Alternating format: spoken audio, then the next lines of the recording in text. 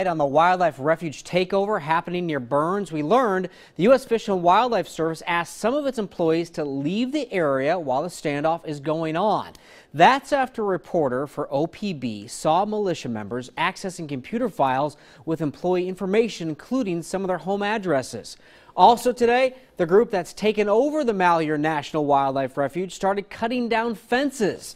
Our Cole Miller continues our coverage live from Burns.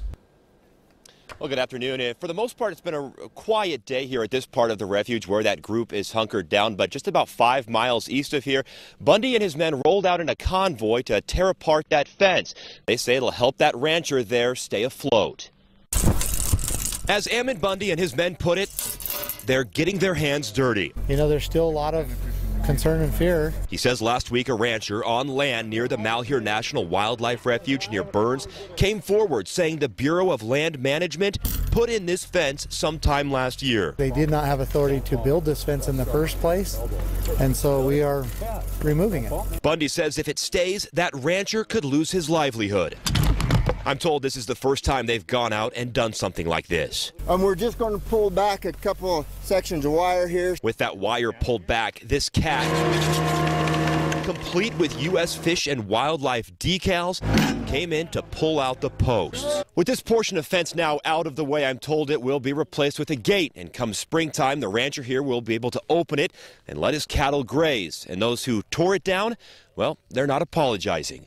We got more things to do, but we're not going to just sit, and now he's open to run.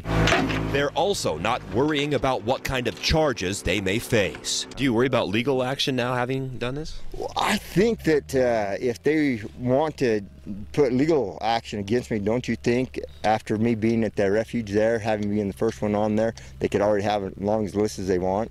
So if I'm not worried then, why should I start worrying now? Nothing to lose? No, all to gain. All to gain. It's not about losing, it's about gaining. It's about putting the federal government back into the confines of the law. And in a statement regarding what happened today, the U.S. Fish and Wildlife Service tells us this, quote, removing fences, damaging any refuge property, or unauthorized use of equipment would be additional unlawful actions by the illegal occupiers. Any movement of cattle onto the refuge or other activities that are not specifically authorized by the U.S. Fish and Wildlife Service constitutes trespassing. And back out here live, we're told this action could undo decades of conservation. Live at the Malheur National Wildlife Refuge, Cole Miller, KOIN 6 News. And Cole, we know there's some history here that the Bundy standoff in Nevada, nobody's still faced charges in that case, and here we are in Burns, so they have some history to look back at.